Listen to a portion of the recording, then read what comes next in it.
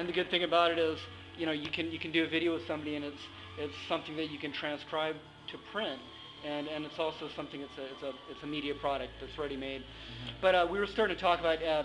All I know is how lucky we are that I wrote a song that connects with people.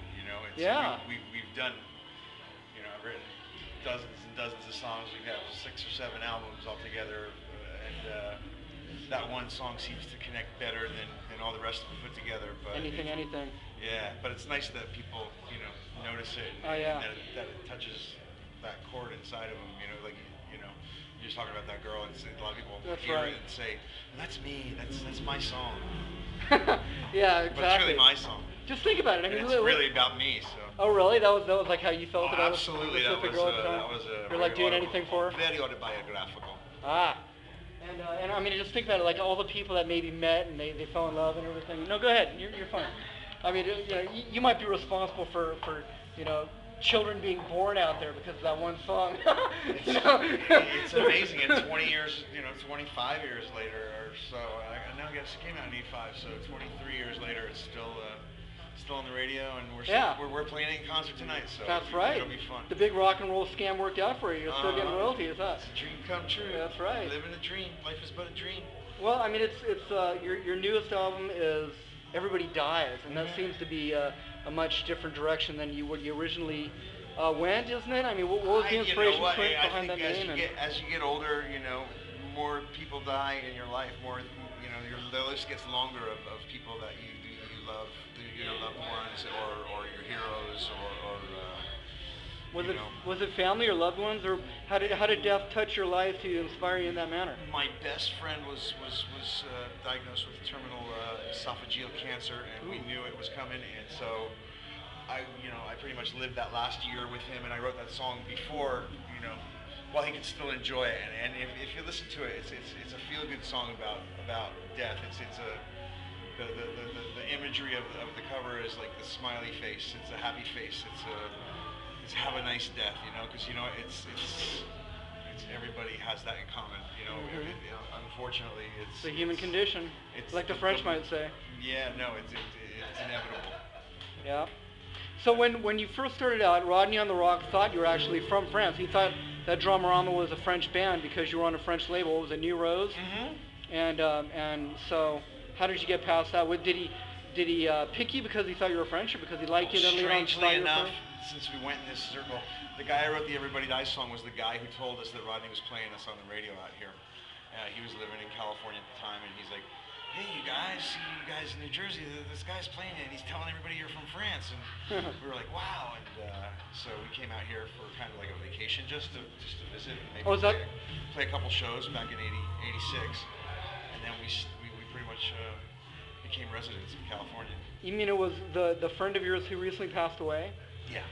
He told you, he's the one who connected you with Rodney on the Rock, because Rodney on the Rock was playing your song. Exactly. And oh wow, okay, so it kind of comes full circle then. And was he the one who wrote that song, or you wrote it for him? Everybody Dies? Right. I wrote that for him, yeah. Okay. It was for him to help. It's like I said, it's a feel-good, happy death song. It's not a morbid, sad song. It's a smile and kind of accepting it, sort of being okay with it. Acceptance is the key to everything in this world, and that's basically what it's about. Yeah. Wow. Don't be afraid, because it's that's heavy stuff. It's gonna happen. Yeah. Do you have any kids? Do you have? I have 4 daughters. 4 daughters. Wow, that must be a handful. They're all teenagers right now. There's 13-year-old, 15, 17, and 19. 17 and 19. Oh man. I was interviewing Jack Grisham from TSOL one time. They said it was God's big joke that he gave him a beautiful daughter because the guy was such a womanizer in his younger days. So are you having like beat off the boys, the young boys with sticks or anything? I've been blessed. Fight them off at them, I'm blessed with beautiful daughters, but right now they're still growing up, and luckily I haven't had to have a lot of the evil, nasty, monstrous fights with boys, or with worries about drugs and alcohol, or tattoos and piercings, or other body.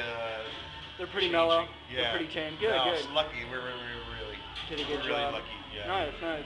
Have your attitudes changed remarkably over the years when it comes to I don't know, just in general. I mean, how do you feel right now about the way the music scene is? Or, I mean, you've been at it a long time, obviously. Have there been any watershed moments for you where things are remarkably different now compared to the way they were back in the mid 80s? You know, when we started, we never had any anticipation of being professional musicians. I think we just did it as a hobby or something we loved. You know, it was a labor of love. We spent our money, and we worked day jobs, and we went to the studio to make recordings, and we bought equipment and stuff, and it was something that we did because we had a passion for it. Back in New Jersey. Uh-huh. Where in New Jersey from? Wayne, New Jersey, Passaic County. And we were just really fortunate, really lucky to connect in some way in the 80s, and we made a bunch of records, and you know, I don't know how it happened, because the stuff that was popular when we were coming out wasn't what was on the radio. What was on the radio wasn't what we sounded like, and what we sounded like wasn't what was on the radio. So back then it was like new wave. New wave's the big thing, right? Yeah, and we weren't trying to be, we weren't trying to make a career in music. We were just trying to, make records that we thought were cool and that we would enjoy buying if we could. So the fact that we're still doing it in 2008 is remarkable. It is.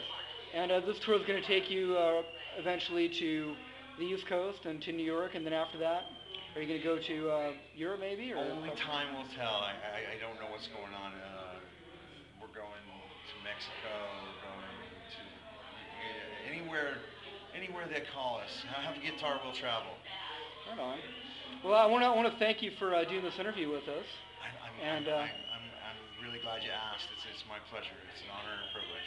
And is there anything you want to say to the Dramarama fans that are out there that'll be watching us and that will Thank be? you. Right on. Sincerely. Thanks, John. Not at all.